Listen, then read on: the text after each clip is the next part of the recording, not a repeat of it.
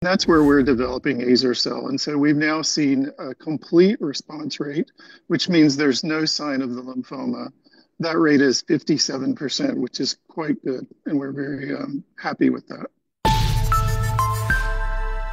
Hello and welcome back to the Proactive Australia studio. I'm Tyler Tully, and today I'm joined by Imugene CMO Dr. Paul Woodard and CEO Leslie Chong, who's going to talk us through the company's recent news. Paul, Leslie, thanks for joining us today. Thank you so much for having us. Thank you. And Paul, we'll start with you. You're actually joining us from Honolulu at the Tandem conference. How's it going there? It's going well. It's physicians and nurses and people who take care of patients who have either bone marrow transplants or cellular therapies. So it's good. Oh, that sounds like a lot of fun. So, Imugene's announced some more positive results today from phase 1b clinical trial evaluating Azer-cel. What can you share about those results? It's very exciting. So these are patients who received standard types of treatments, which might include chemotherapy and antibodies for their first treatment, followed by an autologous CAR-T cell, which is from their own T cells.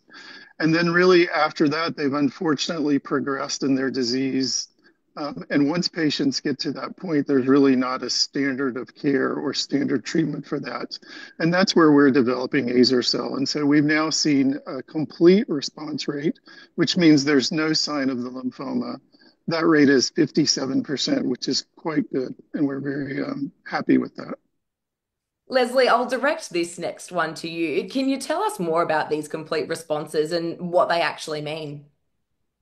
So this is building on our initial announcement that we've added a low dose of IL-2 to Azer-cel. So just the process is that patients get lymphodepletion, which is a chemo regimen. Then they get Azer-cel and low dose of IL-2. And what we have found is that there's a proliferation of T cells, meaning their own immune system is being riled up due to our Azer-cel.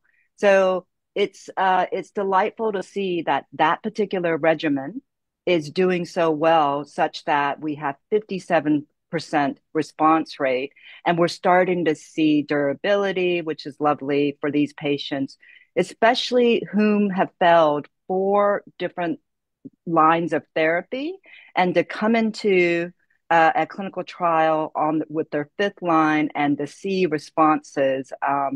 It's a wonderful thing for us.